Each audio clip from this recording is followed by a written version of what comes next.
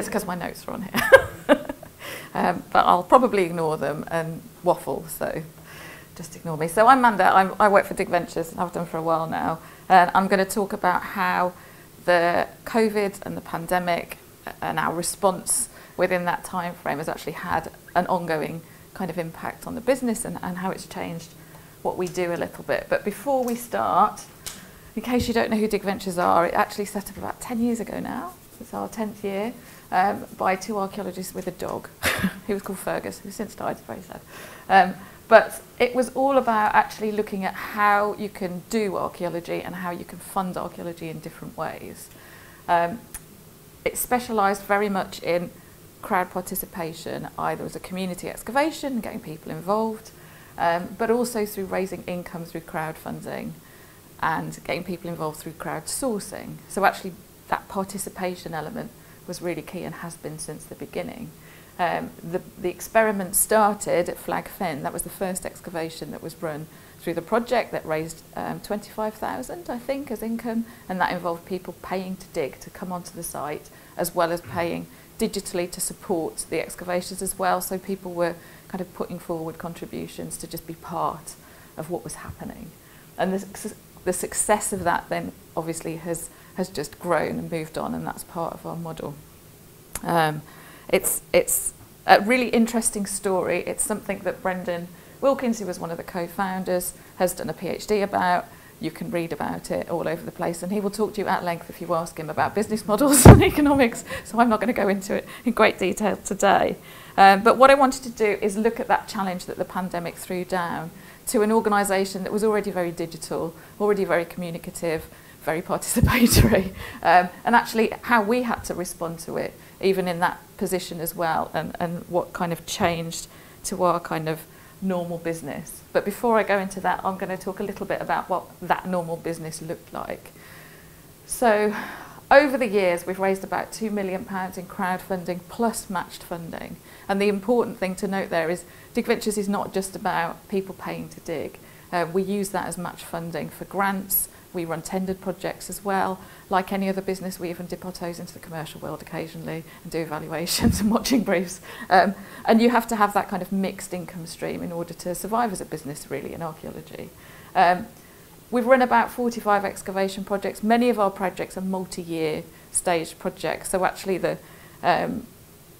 some of our longest running projects are kind of 6-7 years, and we'll kind of do almost small evaluation trenches year on year and kind of find out more about a site.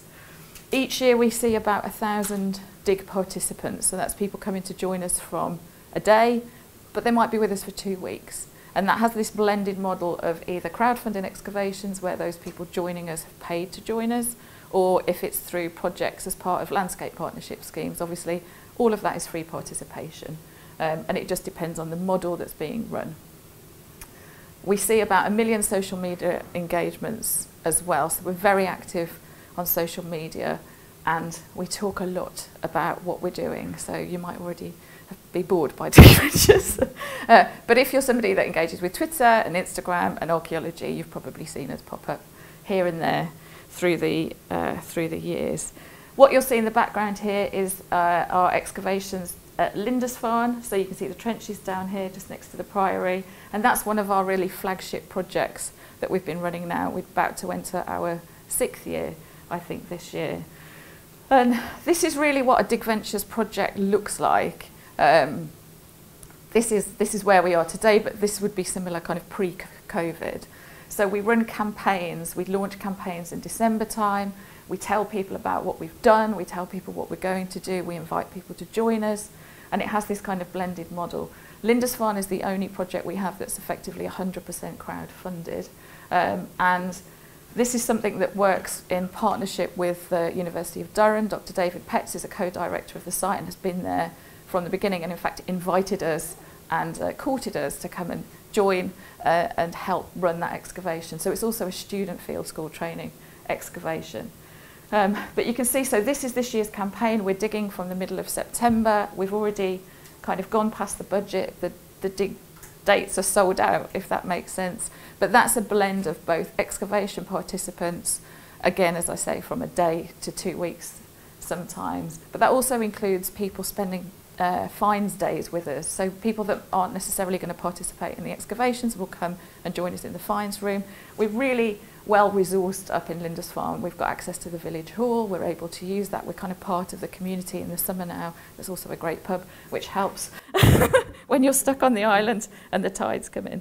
And we also run dig camps and dig clubs as well. So we try and accommodate families, we try and accommodate kids, but we recognise the kind of health and safety risks of that. So you can't join us into the trenches unless you're over a certain age, but we do have those kind of moments where families can come and join us with very young children as well, as long as they don't just drop them off and then go to the pub themselves. But it's very popular, and it has this kind of engaged community. We very much have an audience of people that come along and join us. And going into the pandemic, they were kind of there with us from the start. The reason that we keep people engaged, or the kind of the cart and the horse side of it, is we're very digital, and that includes our site archive. So context records, finds records, photo registers, sample registers, all of the stuff that all archaeological teams do. We do it all online and make it visible. We add to it and we enrich that data through the project, and we make sure that as far as possible we keep it up to date. But we also take photos of finds as they're recovered on site. So it's, as you can see here, it's just the find on people's hands. And that's the same with the context records as well. You know, they're not the neat archive photos, but it means that those who have helped support the project from home can actually see what they've supported as it's being done. It means the people that join us on the site can share their own finds and the context they've recorded with their friends and families. And it means that our specialist team can see what's going on before they get a box of finds in the post and a deadline. The participants are very much part of the team, and that's been a really important kind of way of working with a community. Crowdfunding is not about money, it's about audiences, and it's about building a community of people that you work with all the way through. And that's supported by our participants having their own profile. Within that profile, it will show what finds they've found from different sites, what courses they might have done with us, and it really helps them kind of feel part of something as well. So we've kind of built a platform that pulls all of those different elements together. Going into COVID, I would say we were very much about tech-enabled archaeology from the kind of participation side. So we knew how to do websites and we knew how to work digital, but we were very much doing that in support of the excavation. It was about digging and getting people with us to join us, anyone making archaeology accessible to them. What happened during COVID was trying to do that, but with everybody sitting at home, which was a different proposition. And even from the perspective of a team that was very digital and very, we already had all the equipment and we already had all the platform and everything else, we still had to really think about how that, I'm going to catch up with myself, how that actually needed to be slightly shifted to accommodate those people who were planning to come on digs with us. We had a sold out dig season ahead of us. Those 1,000 people that were going to come and join us in a dig were now sitting locked in, as we all were, only able to go out for an hour a day, or whatever we were all doing around the world. And we wanted to find a way to keep them involved. And from a business proposition, we knew that the pandemic was also going to end. We didn't want to lose that community and just kind of say, oh, well, sorry, we can't do it. We're all off now and we can't do anything. You know, we had to keep that conversation going. We had to find ways to make that, to keep that interest alive. And also, we had a community of people that really loved archaeology and weren't able to go and do it. And we weren't able to go and do it either. So it was a useful way to kind of think about how could we actually kind of reuse, recycle, upcycle some of the content we already had, but what could we create to kind of make up for the fact that we weren't going to be on site. And what we kind of came up with was something that we could do that used some of the tools that we already had, and something that we could do that would create new content and create new ideas and maybe engage new audiences. It was positioned very much as an experiment, and it didn't become a project with a name until we were kind of halfway through and realised what we were doing. We had to run this, so our field team were already furloughed. We retained a small group of, I think 5 in total through the whole pandemic, and they were very much on the kind of community end. And I think that's really what highlights where we kind of differed maybe from some other organisations going into the pandemic is we already had a staff who were the community managers, who were there purely to kind of use the community and service the community through digital project content. And I think that idea is something that runs the way through. We call our digital content the fifth trench, and we resource it, we plan it, just the same as we would wheelbarrows, buckets, tea bags, that sort of thing. Who's on site, who's going to be doing the digital content, that's always been part of what we do. That shift though, in terms of what became the Archaeology at Home project, we looked at what could we do. So where we were able to be in the field, so later in the pandemic, is there stuff that we can do to bring people on site with us digitally? What do we have already that we can run as a pure digital engagement to just kind of give people access to a bit more archaeology from home? And what do we have planned that we can kind of pivot to a purely online focus? What ended up happening over the following kind of 12 to 18 months, engaged about 11,200 people in total. And because we already had an evaluation methodology and structure, we were able to actually evaluate the whole process, which has given us an amazing resource of information and data. Now that evaluation uses a theory of change. We have a standards of evidence framework which we use across all of our projects, and we just had to upscale it basically. Will it work for this number of people? And the same actually with some of the platform elements that we had. Does it work with more than the usual kind of 100, 200 people involved? What happens when you get thousands of people joining you to do something? So the first thing we did, so we already had our How to Do Archaeology. This is a 6-week course. It takes you from the kind of the pre-planning, what do you do, how do you know where archaeology is, geophysics, desk-based assessments, those sorts of things, all the way through to what you do with your archive at the end of the day. It's very much about how to do archaeology. It's not about the sites, it's not about the finds, it's about what we do as archaeologists, but for an audience of non-specialists, essentially. We'd run the course a few times. It's been live since 2018, I think, but often the cohorts would be 20 people. It was a charged for course as well. I think we charged £29 for people to join us, so it's kind of a low cost, but that just recognised the kind of the ongoing mentoring discussion chats. We ran it through our own virtual learning platform, and we used Facebook as a kind of a private space for people to have open discussions, and you get that kind of peer-to-peer contact, but it meant the team could just jump in and answer questions. And that's how it used to run. When we actually put it through, when we entered the pandemic, I think there was due to be a course running in July or something. We had 20 people signed up for, and we decided, well, let's just throw the doors open and see what happens. So we offered it for free for anybody to do, and we ran it as 2 cohorts because we wanted to have that sense of everybody learning together. We used exactly the same Facebook platform, and we used the same course materials. The things that we added in were more to do with ethics, because what we were worried about was all of a sudden, if you've got a lot of people doing something, people will start digging holes. People will start doing stuff, and we had to put that kind of, you know, this is the checklist that you have to do before you want to do something. If you've got your own garden and you want to dig a test pit, that's fine. So we also developed kind of materials around those specific incidences. If people really did want to dig a test pit in their own gardens, that there was no reason for them not to do that, which is different depending on which country in the world you happen to live in. It gets very complicated. We wanted to enable people to do that with that support, so we had that Facebook group still going where staff would jump in and answer questions.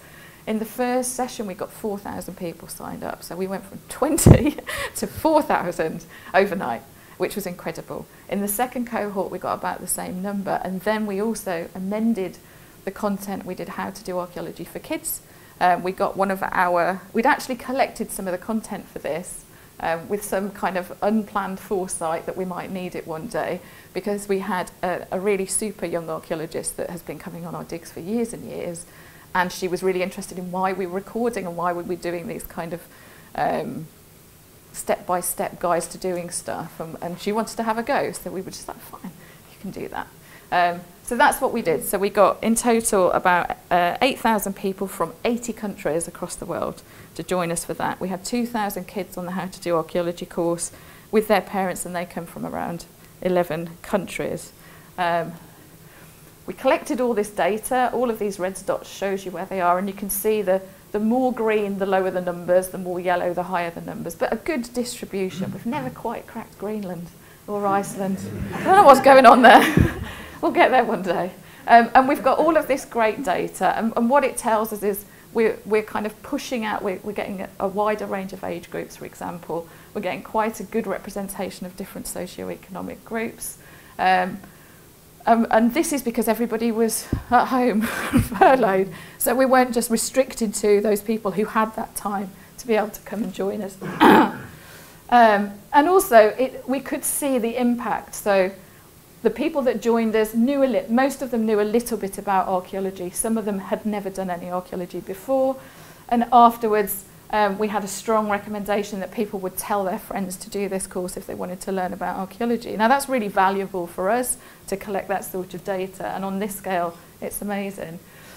We had a Dignation Festival planned for the summer. That was going to be an in-person event linked to one of our excavations at Sudeley Castle. We couldn't do that. So instead, we put a call out on Twitter and said, did anybody have a dig that they really wanted to do that they want to tell some people about online? And again, we got a really good response to that. So we ended up with, let me see, I've got some numbers. 34 presentations represented 26 countries. And it was just people talking about the sites that they wanted to do. We had hominin Neanderthal crossovers in Bulgaria, Belgian battlefield archaeology, Stone Age sites in Finnish Lapland. I even did something about DigDigital. So there was something for everybody on there. And it also used, again, the same platform we already had. We just repurposed it, slightly redesigned it. This is kind of what happened there. Again, we've got a great participation, 3,300 participants from 61 countries, 42,000 page views over the weekend, and about 550 audience comments. So we had that kind of live commenting with the paper authors able to contribute to that. So the impact on us is we rolled it all that together as a project. It became very clear that this was something that was a project in itself. We put ourselves forward for Europa Nostra, and we managed to win that one, and the Heritage in Motion Innovation Prizes. And these kind of awards across on a European stage were really important for us. I mean, we're a kind of a small business doing stuff online, but actually having that platform and being able to speak in those sorts of audience was really helpful. So as an impact success, it was always useful. We've got 11,000 elements of evaluation data that we can compare to how that digital content compares to our in-person evaluation data as well. We've got lots of people asking us for more, and a high proportion of the audiences there had never come to archaeology before. So that 30% of people were new to us, as well as being new to archaeology, and they've stayed with us. 89% stated they were now more likely to get involved. So these sorts of engagements that individual organisations do have a bigger impact as well, because people will look for opportunities locally. So what happened next? Because of just the success and the interest in people wanting to get involved, wanting to learn, but what we found out when we ran that How to Do Archaeology course is people really want to put that knowledge into action, either by going down rabbit holes, often on the National Library of Scotland mapping site and doing their own map regression and then telling you about it and wanting some feedback, or by digging holes in their garden. But we thought this course has run, the platform works fine. We've got 4,000 people at a time working on the platform. It hasn't broken. That was a win. But we've got this huge interest of people that really want to do something. So we ran Deep Time. So this was basically a community LiDAR mapping project with a little bit of artificial intelligence thrown in for fun with Iris Kramer, who's talking in another session later. I recommend you go and listen to that. We ran exactly the same kind of idea. We had a learning platform with loads of resources. We took people through how you look at maps, how you recognise archaeology in LiDAR, how you then draw polygons around it, how you add metadata to the records, why that's important and why that data is important. And then the AI, really what we wanted to understand from an experimental point of view was, can collective intelligence, so the community of trained citizen scientists who are now looking at this data? Can they help artificial intelligence learn about how you see archaeology? And that was the nub of the experiment. What we found out is that citizen scientists are awesome. Like, once you tell people what to do, they will really go for it. This is our project area. We worked with the Brightwater Landscape Project. We were already working with them doing traditional archaeology projects, and we just said, hey, they've got cracking LiDAR data, you've got really good HER data, can we run this experiment using that? And they said, yes, that's fine, so that was great. Each of these squares is owned by one of our citizen scientists. They looked at the LiDAR data, they looked at the HER data, they mapped what they saw, they added metadata. So they both found new sites. They found about 3,000 new sites. My time's up. They found about 3,000 new sites. They enriched another 2,000, so they added polygons into points. They added metadata into HER data that wasn't complete. And it was an overall success. So this is what you see. Pastronauts, so they were called pastronauts, it was a great name, we had to use it.